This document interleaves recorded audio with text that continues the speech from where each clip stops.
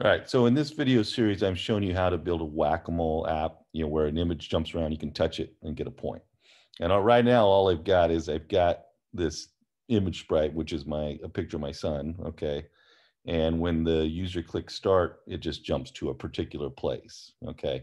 And in fact, the blocks for it just show that, you have to change the X and Y coordinate to move a sprite around. X being horizontal, Y being vertical. Okay. Now we want to, kind of make that image jump around, randomly to random locations. And we want to do it where it keeps jumping around all the time. So in Thunkable, one way to do animation like that is with a timer component.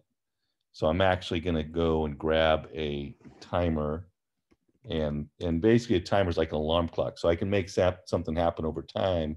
In this case, I'm going to want it to happen let's just make it move every 1 second to start. So I don't want to make it 5 seconds. I'm going to make it 1 second. Yeah, very important thing is make sure this loops property gets set to true. And that makes the alarm clock go off every 1 second instead of just only once after a second. And I'm not going to enable it till the user clicks start button. So when the app starts, enabled will be false. Okay, so I've got my timer, and I'm just going to go to my blocks.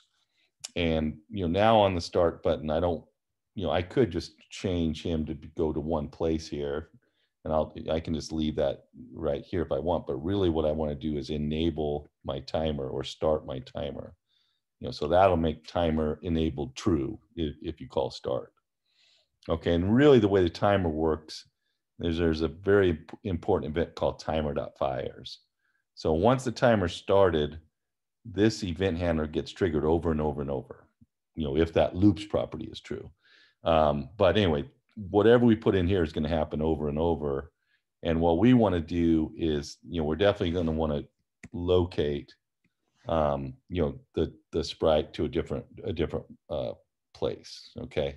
And, so I can either, I can use the set X and Y just like I was doing. So I'm just going to go ahead and copy these guys. And of course, I don't want to set it to a particular place. So I'm not going to set it to 250 and 300. What I need is some random numbers. Okay. And I'll just do it simply at first. If you go up to math, there's a random integer block. Okay. And if I just kind of stick in, from one, right now it's from 1 to 100. We really want it, however wide the screen is, but let's just put 300 in for now. And then let's put in, I don't know, 400 for the height. Okay, so right now I think every second, Tomas, the sprite's going to jump around, to somewhere within 300 on the horizontal and 400 on the vertical. Let's just test that out. It's not perfect, but at least I'm just giving you an idea of how this is going to work. So notice he doesn't move at all yet, right? But when I click the start button, every second he jumps around. Okay. And, really, that 300 and 400 is kind of not exactly how you want to do it, right? So if I go back in the editor and I can kind of look at my stage, and, the height is 450 and the width is 300. Okay, but I don't even want to use those numbers, right? I mean, I almost did. I almost got lucky, right? So if I would have put 450 in here, that would have been correct. But really, what I want to do is programmatically do it. So if my stage changes size, it'll still work. Okay.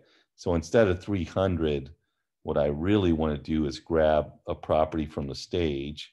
And there, you'll notice there's no height and width showing here, but you can pull out any of the properties for stage and stick that in. Just make sure you change it. And of course, we want to choose width for, X is the horizontal location of the sprite. And then we want to get the height for this one. Okay. And I'm just going to set these to 0 to start. And I'll tell you a little more about those zeros in a second. But anyway, let's just test this code out now. And if I go back to designer, click preview, as soon as I click start, I think it's going to look about how it looked before. But I think this time it'll, he might show up in this bottom 50 pixels, which before he wouldn't do that. Okay. So anyway, we're getting pretty close. In a later video, I'll talk more about how we can be a little more precise with our placements, because really the X and Y is the center of this image.